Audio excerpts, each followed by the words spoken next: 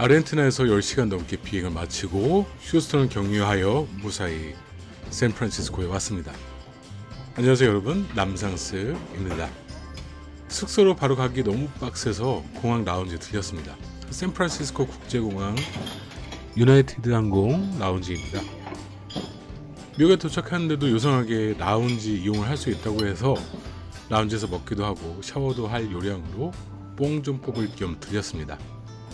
아르헨티나랑 또 틀려서 미국은 어딜 가든 진짜 다 돈이라 최대한 짠순이 여행을 해야 돼요.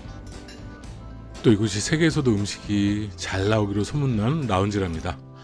오전에 도착을 해서 지금 준비되어 있는 음식들이 거의 브런치 같은 메뉴들이라 가볍게 즐기기 참 좋습니다. 일단 이걸 먹고 점심때까지 머물다가 점심 먹고 움직여야겠습니다. 최대한 뽕 뽑아야 돼서 질문은 못 받습니다. 아침을 또 온팡지게 먹었으니 이제 또 씻어야죠. 라운지에 그 샤워 할 수 있다고 해가지고 샤워를 하러 가는 길입니다.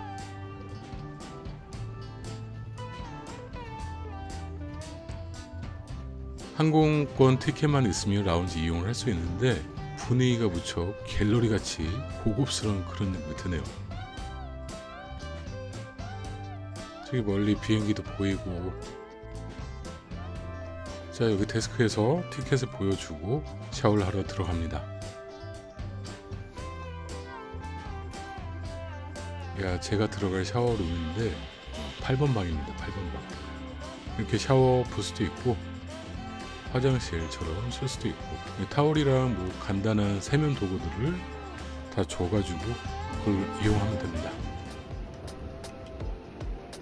자, 깔끔하게 샤워를 마치고 나서 이제 다시 라운지 들어가서 점심을 먹을 준비를 하려고 합니다.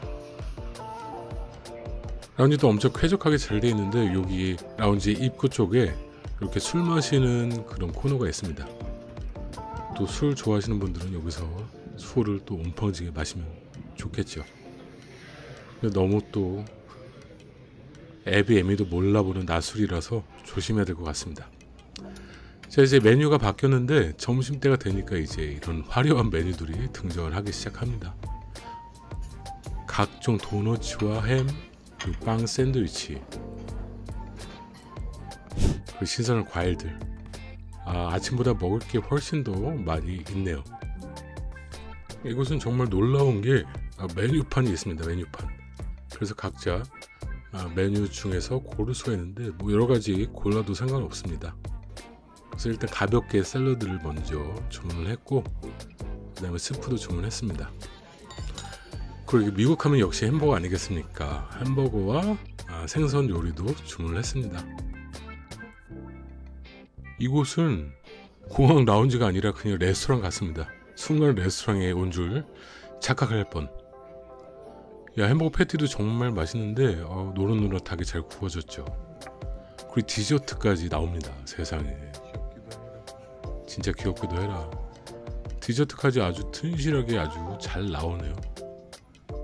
정말 풍요로운 나라입니다. 야, 공항에서 정말 뽕을 있는 대로 다 뽑고 이제 숙소로 가는 길에 잠시 들려서 차를 렌트하려고 합니다. 공항에서 나오면 이렇게 그 순환 열차가 있어서 이걸 타고 차 렌트하는 곳까지 가서 자동차 렌트를 하고 숙소로 가는 길입니다.